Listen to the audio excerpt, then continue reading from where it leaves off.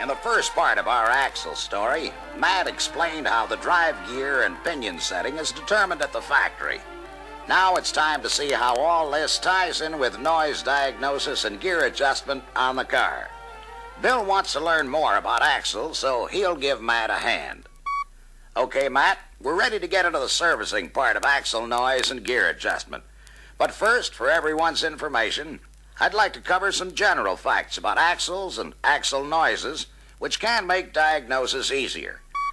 Axles normally make sounds which are typical of gear operation, so don't jump to the conclusion that all axle noises mean trouble. Normal gear sounds may be disturbing, but experience has shown that the cause of this kind of noise seldom results in a breakdown. For example, if the sound is light, more like a tone than a noise, and only comes in at certain speeds, it's probably a normal periodic vibration which sounds off through the drivetrain, but is otherwise harmless. Now, in many cases, you can reduce or eliminate abnormal gear noise by adjustment, even on cars with considerable mileage. Of course, where gear loads have been extra heavy, chances for improvement by adjustment are less, but it's worth a try before you decide on a new gear set. In other words, you're saying that the gear tooth contact pattern should be checked and followed by an adjustment if possible, instead of simply condemning the gears or telling the customer to put on more mileage with the hope that the noise will go away. Right. And when you have to install a new gear set, again, be sure that the tooth contact pattern is correct, or you may get gear noise all over again. Any questions, Bill? No, but I'd sure like to get some pointers from Matt on axle noise diagnosis. A road test is the best way to diagnose axle noise jobs before and after you've worked on them. Try to get the customer to ride along and identify the noise so you can aim your diagnosis in the right direction. When road testing, remember that axle noise is usually loudest when the lube is warmed up, so run the test for a reasonable distance. Also, be sure to shut off all accessories so you won't mistake blower sounds for gear noises. When you know what the noise sounds like, you'll then have to decide whether it's an axle sound or something else. Other similar sounding noises can come from tires, wheel or axle bearings, the transmission, or the engine. Wow, with all those possibilities, how do you sort them out? Well, some noises are hard to track down, but when you know the characteristics of the possible sound sources, you can usually tell which is which by simple tests. For example, tire noise is a continuous sound that varies with car speed. This noise is easy to identify because it changes as the tires pass onto different road surfaces. In comparison, gear noise usually fades out below 30 and is not affected by road surface changes. Wheel and axle shaft bearing noise is typically a continuous growling or whirring sound which is unaffected by road surface changes. In some cases, you can vary the sound by lightly applying the brakes while you hold the car at a steady speed. To tell which side has the noisy bearing, you can usually increase the noise by sharply swerving the car to shift the body weight to the inside of the turn. This loads both the front and rear bearings on one side, so you'll still need shop inspection to tell which bearing is the noisemaker. Transmission noises can be isolated by running the road test in different selector ranges. If changing the selector position causes the noise to come in at a different speed, the sound is probably in the transmission. Engine or exhaust noise can be isolated by first noting the speed where the sound is loudest. Then stop the car, shift to neutral, and again listen for the sound as you run the engine up to test speed. Now in the axle, it is possible to isolate a noisy pinion bearing by changing the load direction. To check the front bearing, you shift to reverse, apply moderate brake pressure, and drive the car backward. For the rear bearing, you reverse the test and drive the car forward. Differential bearing noise is also a continuous growling or grating sound similar to that caused by rough wheel bearings, and the rate is at wheel speed. This bearing noise is usually constant on coast and drive. In comparison, the distinguishing thing about gear noise is its intermittent nature. This sound may come in at a certain speed and then disappear as the speed increases or decreases. It may only sound off on drive when accelerating. Sometimes it's heard only at constant speed, or when coasting in gear. Depending on its cause, gear noise may be described as a whistle, buzz, whine, rumble, or a low roar. The exact cause will have to be determined by getting into the axle and inspecting the parts. However, when you get a noise only on coast from any speed, check the pinion flange nut before you start to take the axle apart. If the nut is loose, the pinion can move in and out a small amount and cause noise. In this case, you retighten the nut following the procedure given in the service manual and then rerun the road test. And be extra careful if the axle has a collapsible pinion-bearing spacer. Over-tightening the flange nut collapses the spacer too far. Then if you back off the nut to get correct preload, the spacer remains compressed, and the nut will probably loosen again. Good points, Tech. Now, if the diagnosis narrows down to gear noise, adjustment can be the answer. To check the gear adjustment, you remove the carrier assembly or the axle housing cover and clean off the lube so you can check the gear tooth contact pattern. Inspect the drive gear teeth for nicks and dents. In most cases, you can smooth out minor tooth surface irregularities with a small oil stone. If the teeth look okay, you're ready to make a gear tooth pattern test. A contact pattern test is the best way to tell whether gear adjustment is practical. It also tells you what to adjust, because you can see if the drive gear and pinion are at the basic setting determined in the machine at the factory. Okay, Bill, here's your chance to get into the act. Make sure there's no smeary lube on the gear and pinion teeth, and then put that brush to work. What'll it be? Red lead or white? Well, they're both okay, but the white shows up best for me. I'll have all the drive gear teeth coated on both sides in just a minute. Take it easy with that brush, Bill. Just dip in the bristle ends and brush on an even coat. If the coating is too thick, the pattern will smear. As we saw in the factory demonstration, the contact pattern is light when there's no load on the gears. To get a distinct test pattern, we put a friction load on the drive gear by prying against the differential case rim, or by partially applying the parking brakes if the axle is in the car with the drums on. With load applied, turn the pinion to rotate the drive gear one full turn in each direction. If you rotate the gear more than one turn each way, any pattern variations will average out and cover up indications of excessive runout. On any tooth contact test, if the pattern doesn't look right on the first try, brush over the gear teeth again and repeat the test before you go any farther. Try to apply the same load for each test, because load variations can change the pattern and make it misleading. Thank you, Tech. Now, when pinion depth and backlash settings are correct, the most distinct part of the contact pattern should be near center on both the drive and coast sides of the gear teeth.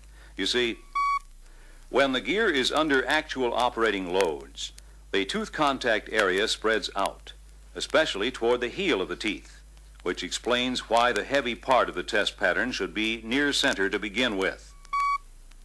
If the gear noise sounds loudest on drive or coast during the road test, pay special attention to the tooth contact pattern on that side when you make the test. A good pattern on the drive side is the most important thing, but don't ignore the coast side. You see, even if the gears are quiet on drive and the pattern on that side is centered, but way off on the coast side, the gears can be noisy. The tooth contact pattern is not acceptable if it is off-center on both sides of the gear teeth. If the pattern location changes around the gear,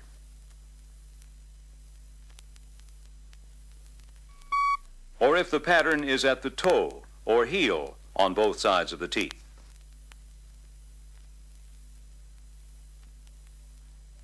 Okay, Matt, that does it for now. We're at the halfway point on the record, so if someone will turn it over, we'll get on with tooth contact patterns. Okay, what's next when the contact pattern is way off center on both sides of the teeth? If backlash is correct, the usual adjustment for correcting an off-center pattern is resetting the pinion depth of mesh. This, of course, requires a thicker or thinner spacer washer or shim stack and another backlash adjustment. For example, where tooth contact is high on the heel end of the drive side, And also high on the toe end of the coast side, a thicker spacer is needed to move the pinion in toward the center of the drive gear.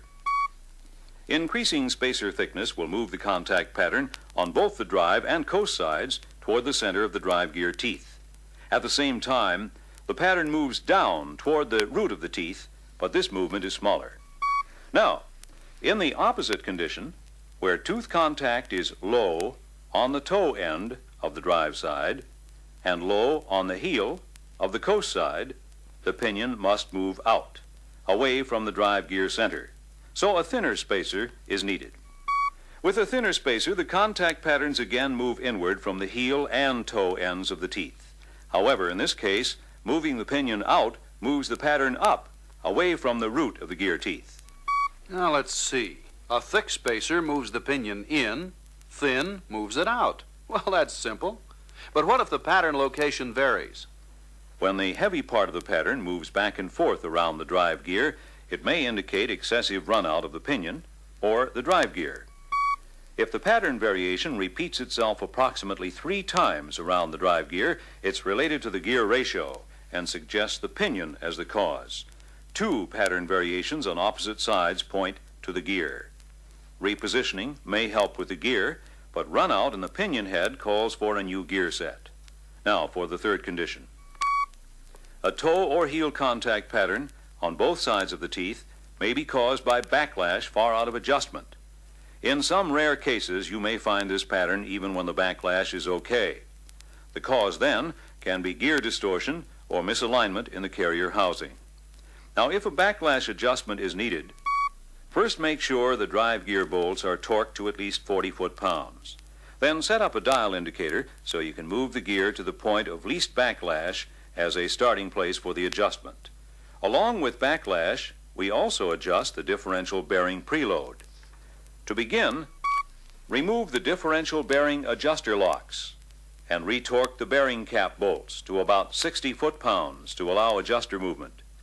Back off the adjuster on the back side of the gear to remove any preload, and then retighten it just enough to eliminate bearing end play. Next, turn both adjusters an equal amount in the same direction and maintain 0 bearing preload as you move the drive gear toward the pinion. Continue adjusting until you get 1/1000th of an inch minimum backlash with 0 bearing preload. Now tighten the adjuster on the tooth side of the gear as you continue checking the backlash. Move the adjuster 1 hole at a time until the final backlash setting is within specs. This adjusts the backlash and at the same time puts in the correct bearing preload. If you turn the adjuster in too far, don't try to make a correction by simply backing off. The bearing cup will not follow the adjuster outward because the cup expands enough under preload to stay put. Thank you, Tech. Now, after backlash and preload are set, put back the adjuster locks and retorque the bearing caps to specs. Rotate the gears several times in both directions to stabilize the bearings and recheck at the point of least backlash, plus 3 other positions about 90 degrees apart. Minimum backlash must be within specs at all 4 checkpoints around the drive gear, and all indications should agree within 0.003 of an inch. If the backlash around the gear varies more than this, you may find the gear or the differential case out of alignment. Okay, Matt, that covers testing and adjustment on the original gears. How about telling us how to pick the spacer washer or shim pack to use with a new drive gear and pinion? Well, you can use either of 2 methods depending on the condition of the rear pinion bearing. If you reuse the rear pinion bearing, you can start with the original depth spacer, provided the new pinion marking is the same as the old. Subtract the difference when the new marking is more plus than the old. Add the difference when the marking is more minus. Now for the second method. When a new rear bearing is installed, you can usually set the pinion depth more quickly by using the axle gauge setting tool.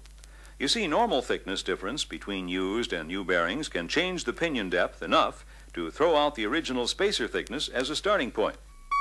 With the appropriate gauge parts installed as described in the service manual, you measure the space between the gauge block and arbor to find the required spacer thickness. Depending on axle type, you check this space with a spacer washer, shim pack, or feeler blade.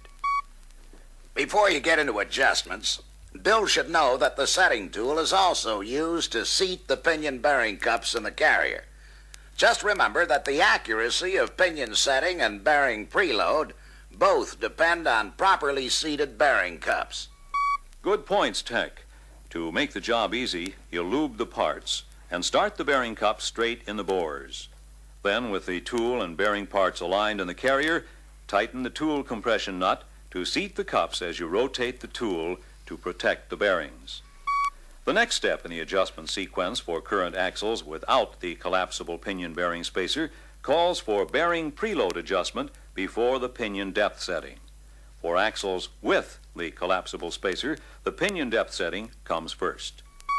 With the tool in place for the pinion depth measurement, you next install the correct gauge block on the tool head so you can select the correct spacer washer or shims.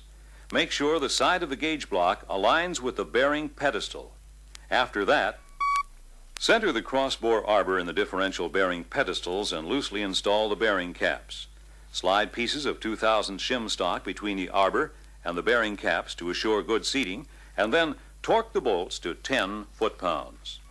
The correct pinion spacer washer or shim pack should fit between the gauge block and the crossbore arbor with a definite drag. In the 9 3/4-inch axle, you make this measurement with a feeler blade. The spacer washer or shim thickness you select will be correct only if the pinion end is marked with a 0. If the pinion has a plus mark, you'll have to use a spacer that's thinner by the amount marked after the plus sign. Where the pinion marking is minus, you'll need a thicker spacer. Before you run a contact pattern with new parts, turn the pinion and gear several times to stabilize all the bearings. Since there's always a chance that further pinion adjustment may be needed, it's a good idea to leave out the oil seal until you're satisfied with the pattern. Along the same line, when checking the tooth pattern in an axle with a collapsible pinion bearing spacer, you can leave out the spacer sleeve and install a dummy front bearing cone and pinion flange. All the details are covered in your reference book for this session. Matt, how about a few service tips for a wrap-up? Well, it's important to use the recommended special tools anytime you remove or install the pinion shaft flange. You see, hammering on the front or back can distort the flange enough to make the universal joint run out of true. Hammer blows can also damage the bearings, the spacer sleeve, or the teeth of the pinion and drive gear. Be sure to check the journal surface of the companion flange where it contacts the pinion shaft oil seal. If the surface is rough or grooved, it can ruin the oil seal, so install a new flange, even if the groove is smooth. Now, for a final tip. When reassembling the 8 3/4-inch axles, be sure to install a new inner oil seal and gaskets on both sides to guard against possible leaks. That's it, Tech. Thank you, Bill and Matt, for giving us an interesting and informative session on rear axle diagnosis and service. We've covered a lot of ground in these 2 sessions, and gear noise problems should now be a lot easier to solve. Be sure to review your reference books for this session.